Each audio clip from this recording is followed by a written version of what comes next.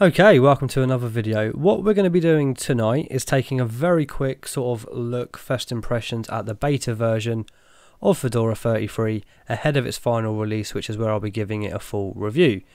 But in the meantime, we're going to go ahead and install this beta to the main computer here. So we're in the live environment right now, and the ISO was around about 2 GB. So we've loaded up the installer and it's automatically selected the correct language, which is of course English United Kingdom. Let's go ahead and press continue. Okay, so we get a little notice / warning message here letting us know that this is indeed pre-release software and there will be certain risks involved. So we've got two options. We could either exit, which would make for a very short video, or obviously what we will be doing is pressing I want to proceed. Okay, yeah, so the actual installation part of the whole Fedora installation process is really quite simple, and it will save things like user account creation for when you do your first boot up after your installation has finished. So all we need to do here then under system is click installation destination and set up how we want it to install the partitions, etc. Now we could do a custom sort of manual partition layout, but because one of the newest features and probably the most noteworthy feature of the Fedora 33 release is the switch of default file systems to BTRFS or BTRFS. So what we're going to do is just select this disk here and let the Fedora installer pretty much do what it wants and set up the partitions automatically. So we're just going to press done. Okay, so if we wait a few seconds, there we go, so that's now turned blue. And I'm going to get my stopwatch ready because I know this is a beta, but I still want to time it. So I'm going to press begin install now and we'll see how long this takes, and then once it's finished we'll be booting up off disk. Okay, so the installation has finished and it's done it in around about 4 minutes and 35 seconds. Still not the fastest ever, but not too bad. So we don't have like a reboot option built into the installer here, so we're just going to press finish installation and reboot like this. Okay, so we've just booted off disk for the first time since installing, and we have been greeted with the start setup, which is, I'm going to assume, where we're going to set our user accounts, etc. So let's go ahead and press start setup. Okay, so under privacy, I'm going to disable location services, but I'm going to leave enabled automatic problem reporting, because I'm going to be keeping this installed up until and beyond the final release for while I'm doing my review. So let's go ahead and press next, and I'm going to skip the online account creation. Okay, let's go and do our normal account and password, and that should be everything. It is indeed, so we can now start using Fedora. Okay, so as Fedora 33 is shipping with the latest version of GNOME, which is version 3.38, you are going to be greeted with this welcome screen, which might seem a bit tedious to some of us, but for people that, you know, aren't that used to the Gnome Desktop or Linux in general, I think this is a really cool little feature which will help them not feel as lost when they first start interacting and using their desktop.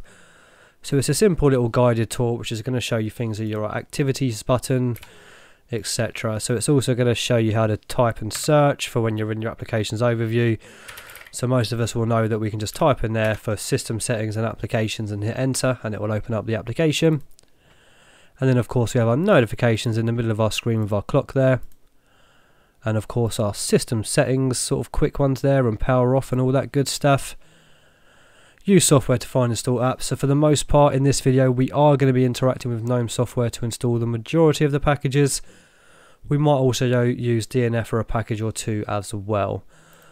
Okay, so that's the final step. Let's start playing around with our new Fedora 33 GNOME Desktop. Okay, so starting off, I'd actually like to say I really do like the implementation and the thought process of the GNOME Desktop on Fedora. So they've kept it really simple and don't stray too far away from like the vanilla stock experience that you're going to get on GNOME. So you won't find a load of additional extensions, etc. It's pretty much as close to what the GNOME developers intended, which is good for me because I like to change things up and it's good to have a bit of a blank canvas to build upon. So first of all, we've got a little notification there telling us about important OS and application updates that are ready to install. So let's go ahead and do that now. So it's going to do it from the GNOME software store here, and there seems to be a fair little bit to go ahead and grab there, like LibreOffice, Firefox, etc. So this might take a little bit of a while, so I'm going to pause the video here and we'll be back once this is finished. Okay, so we finished with the first half of the updates, it appears. So as you can see there, it says restart and update. So obviously what that's going to do is restart the computer and then apply the new updates before it actually plants you onto your desktop. So let's go ahead and do that now. Restart and install updates. Let's restart and install, and we'll be back in just a moment. Right, so we've just rebooted and we've gone into the installing updates section. So we have a little progress bar there as well as a percentage below it letting us know where exactly we are in these updates. So I'll pause the video once more and we'll be back in just a moment. Okay, so we're finally back in the desktop there. That took a little bit longer than what I would have liked. Right, so we get a little notification there letting us know that the install has completed, and we can of course review our options. Okay, that's pretty cool. So obviously we did check what it was going to do before we did that, but if you missed everything before you clicked restart and install, it's pretty handy there that you can then go over there and actually just double check what has indeed been updated. Right, so while we're in the GNOME software store, we may as well go ahead and enable the third-party software repositories. And I think that's done. So if we go into software repositories now, we can just double check and see what is enabled. So we have the third-party repos, we have the Google Chrome and NVIDIA non-free driver as well as Steam all disabled, but it's very easy to enable them if you wanted to go ahead and install those packages. And then of course we have the standard Fedora ones with the test updates, etc. Okay, cool. So what I want to do before we start setting things up for the rest of the time I'm going to be using it, I want to jump into Gnome Disks and see how it set things up as far as our sort of partitions. Okay, I've accidentally opened up Gnome Boxes. Let's try that again. Gnome Disks, there we go.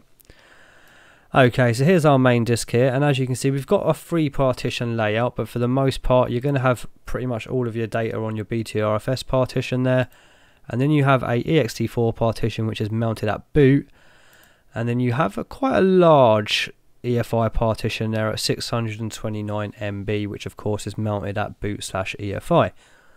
So you might notice you have no sort of traditional swap partition there, and you don't really have a swap file either. What you're going to be using is ZRAM, which should make swapping a whole lot quicker because it's basically a sort of reserved block of device on your RAM, which should enable your swap to just feel a lot smoother. There will be like a CPU overhead here and there, but for the most part you shouldn't really worry, and it should feel a lot quicker with your swapping. Cool, so that's pretty much all I want to check out in Gnome Disks. Let's open up a terminal now. Okay, we need to go into the shortcuts and enable the Gnome terminal shortcut. Let's just scroll all the way down there to the little plus. Type in Gnome terminal. Copy and paste that bad boy down, Control-Alt-T, and we are done. So while we are in here, actually I have read up that the backgrounds, they've changed the backgrounds up a bit, and it's now going to change the sort of colour hue throughout the day according to the time. So you can see the little clock down there, and if we scroll down you can see a few different shades of the default wallpaper there. I quite like the new wallpaper as well, actually, I must say. Right, so let's jump into a terminal very quickly. So I'm not going to go too much in depth about the whole BTRFS stuff, I'll save that for the full review, but we are just going to quickly check the sort of sub volume. So if we go sudo BTRFS sub vol or sub volume, whatever's easier, you can just press tab and then type in list, and I'm just going to do it straight at root there, type in the password, and then as we can see there we've got home and root there all good to go. Perfect. So I'm not too sure if any of the actual packages have changed for the most part. I'm pretty sure most of the applications are the same as what they used to be, although one thing has changed. Your default text editor is now Nano. Now I don't really use Nano, and I don't use text editors too much anyway, apart from if I'm changing config files and stuff like that. So I'll probably go ahead and install Vim, but I thought I'd mention that we do now have Nano ready to go. So let's get out of that and let's see what other actual applications we do have installed out of the box. So it looks pretty much the same. You've got your Gnome boxes there for virtualization, Calendar, Cheese, Contacts, Nautilus, Firefox, LibreOffice, Gnome Maps, which has had quite a few updates in the most recent version of Gnome, which we are on 3.38. Photos, videos, text editor, software, settings, rhythm box, etc. And then of course in your utilities you'll have things like Gnome Disk and system information. So let's see what the system monitor says. Right, let's jump into resources. So at the moment we are using 1.9 GB of RAM with 1.8 GB cached, and we are not touching our swap as of yet, and CPU utilization is pretty good there at single digits on every thread there. Okay, so you might have noticed a few differences in the actual application grid due to it being GNOME 3.38.